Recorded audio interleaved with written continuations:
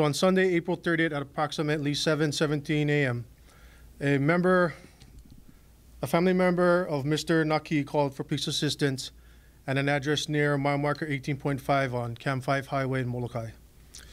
The caller reported Mr. Naki was on private property acting disorderly. There was also a confirmed TRO which prohibited Mr. Naki from being on that same property. Officers arrived on scene at approximately 7:41 a.m. and made contact with the caller, who said that Mr. Naki left and was nearby. Officers located Mr. Naki, and as one of the officers is getting out of his car, Mr. Naki immediately advances towards the officer while carrying a 2-foot machete. Put it down! Put it down! Put it down now! Put it down! Put it down! Put it down! Now! Put it down! Put it down! One officer discharges his taser at Mr. Naki, but there was no effect. Put it down now! Put it down! Put it down! Put it down! Put it down now! I'm telling you, put it down! Put it down! Nathaniel! Nathaniel! Both officers instructed Mr. Naki over 70 times to drop the machete and approximately 29 times to move back. They can be heard telling Mr. Naki that they don't want to harm him. Put it down, Tano. Tano, I don't want to shoot. Hey, don't.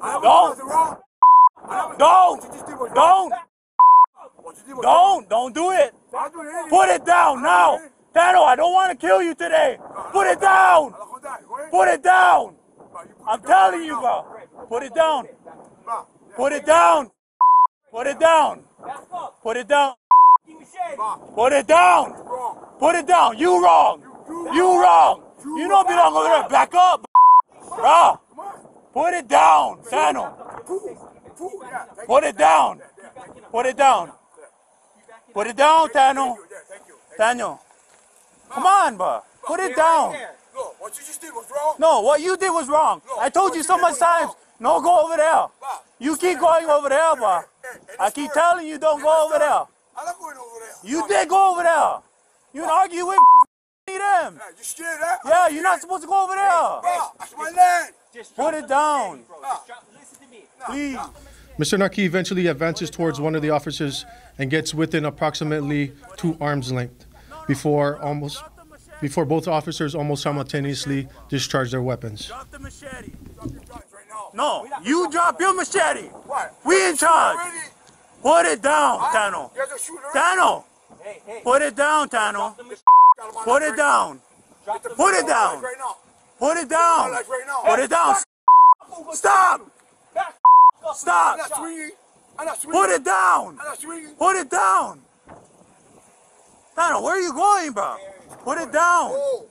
Put it down. You back up. You back up. You back up. Back up, bro. Back up, bro. Yeah, back up. Back up. Stop. Stop, bro. Stop, bro. Doesn't matter, bro. Put him down. Put it down. Come on. Put it down. Come on. Put it down.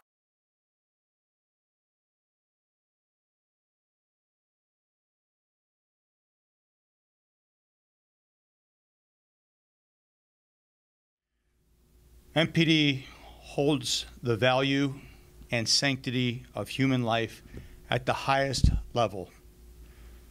This is written in our department policy. One of the involved officers was CIT or critical incident trained. The other officer had attempted to get that individual critical services on prior occasions. Life-saving measures were administered. We understand that we have a family who is grieving the loss of a loved one.